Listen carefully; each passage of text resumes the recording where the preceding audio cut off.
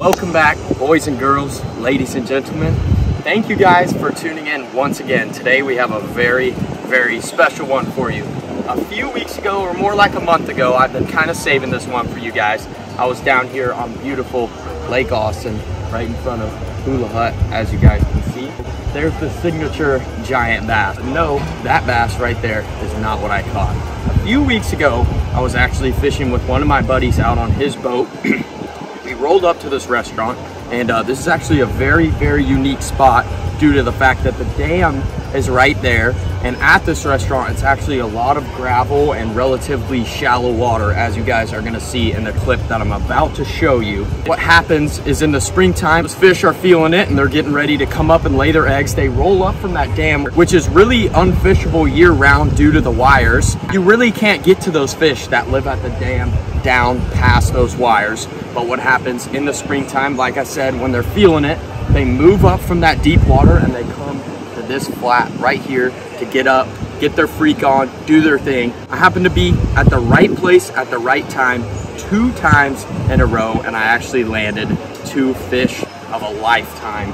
Me and my buddy, on a complete whim, decided to roll up to this spot, a spot that the vast majority of people overlook due to the popularity of the spot. There's, you know, tons of anglers that come here just because of how recognizable this spot is, but the vast majority of people obviously come here to eat food and drink margaritas and have a good time. Little do they know, every once in a while those big fish roll up from the deep and park up right here at this flat. As I was saying, my buddy and I rolled up one day, happened to find a really, really giant bass. This one weighed in just at 10 pounds. Weirdly enough, these fish weren't even paired up. They were just very territorial of the area. Rolled up and I threw my jig right on its head, and you're about to watch this footage commence.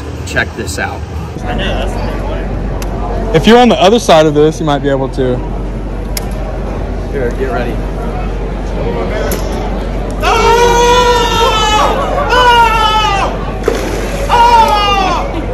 Get the net. Hold it. Oh, no.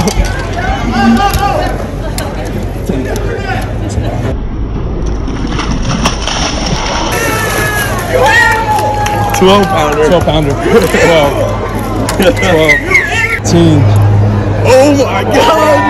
Let me get one this way, actually. I gotta see that. That right in front. That was a gorgeous animal. One last look at another springtime giant. Holy cow. There's an even bigger one right here. We're gonna get her tomorrow. Let's let her go. That is just an absolute behemoth. Letting her go right where we caught her. Boom.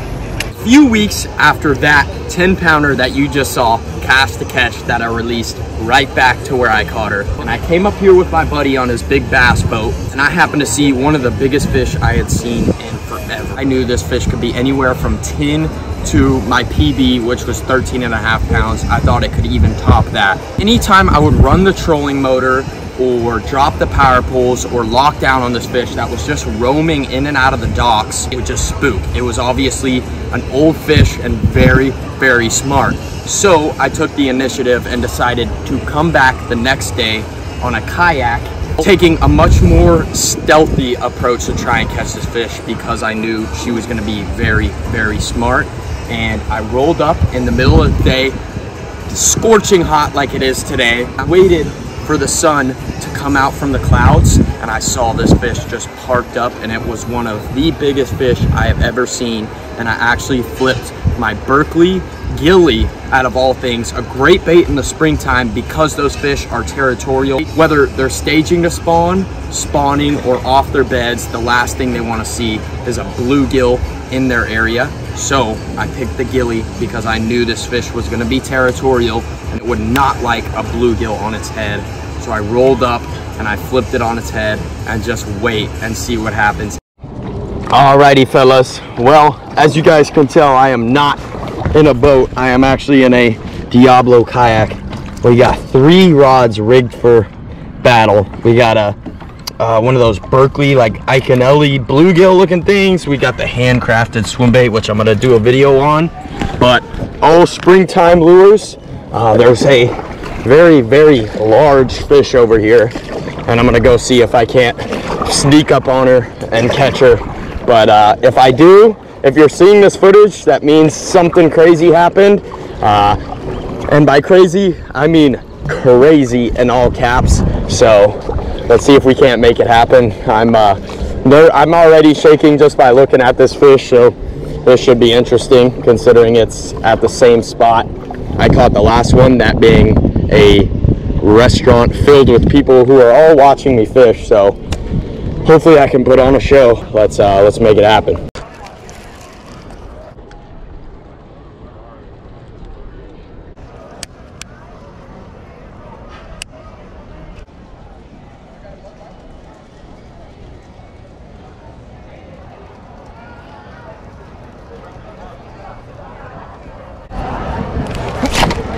Oh my God. Oh.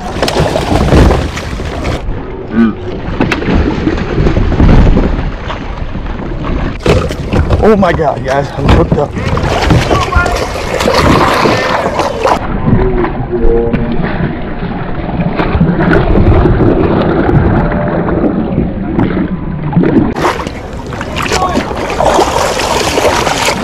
Oh my God, dude. Oh my God, guys, just came out. Holy cow.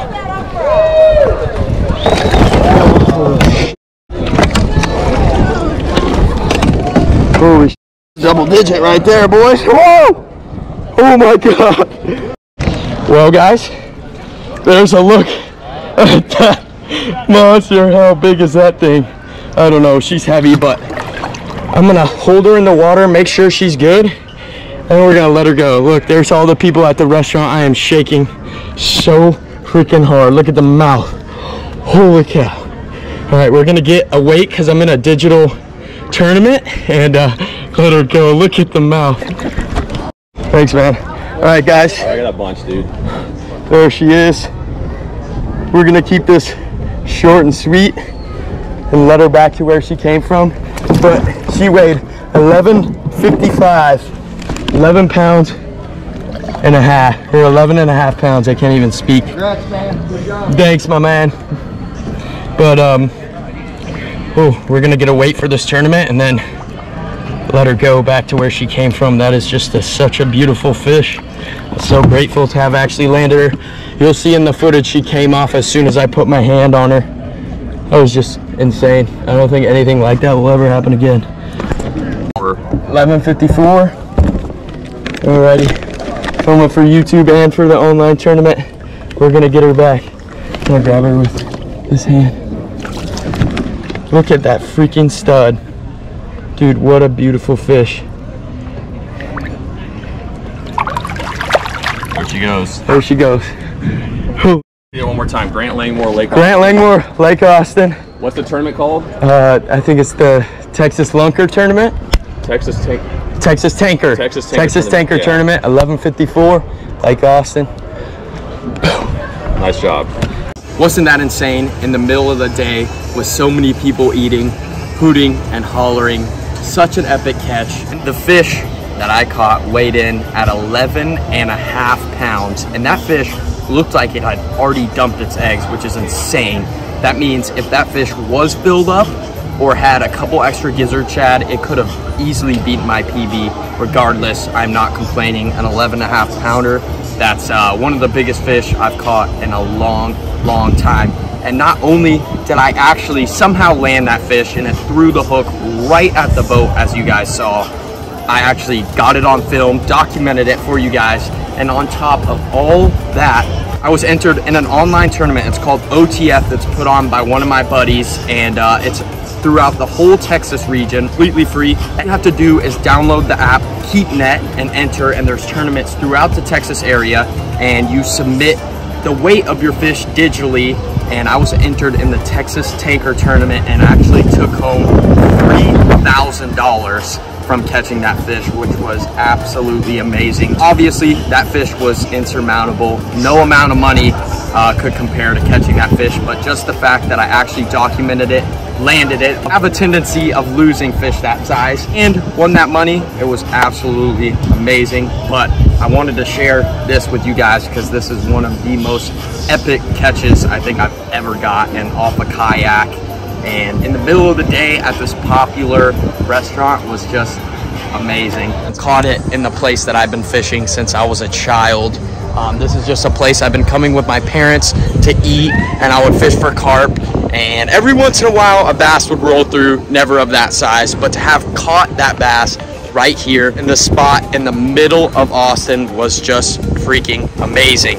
A video coming out soon is going to be of my new boat. I have purchased a new boat from John B. Shout out to you, brother. He gave me a sweet deal on one of his old rigs. But if you guys want to come out with me and learn about big swim baits, conventional, whatever you guys want to learn, you can message me. I'll put my email in the link, and you can actually hop out on my rig, full-time guide here in Austin, and we can go out and chase monster fish like that. So leave a comment down below or go to my Instagram and shoot me a message, and I'll get you out on my boat and we can go target some absolute monsters. Side note, every once in a while you got to remember who got you started into fishing and why do you love it as much as you do this day. Leave a comment below and let me know who got you into fishing. For me, it was my grandpa. Watch my videos, Papa, and I want to just give you a thanks. Without you showing me how to fish years and years ago, I'd never be able to sit here and make this video and actually pursue fishing full time. So I really appreciate you watching all my videos, Papa. Guys, for slacking on the posting of videos, but I've been really busy guiding and traveling and doing other stuff, but I need to keep them rolling.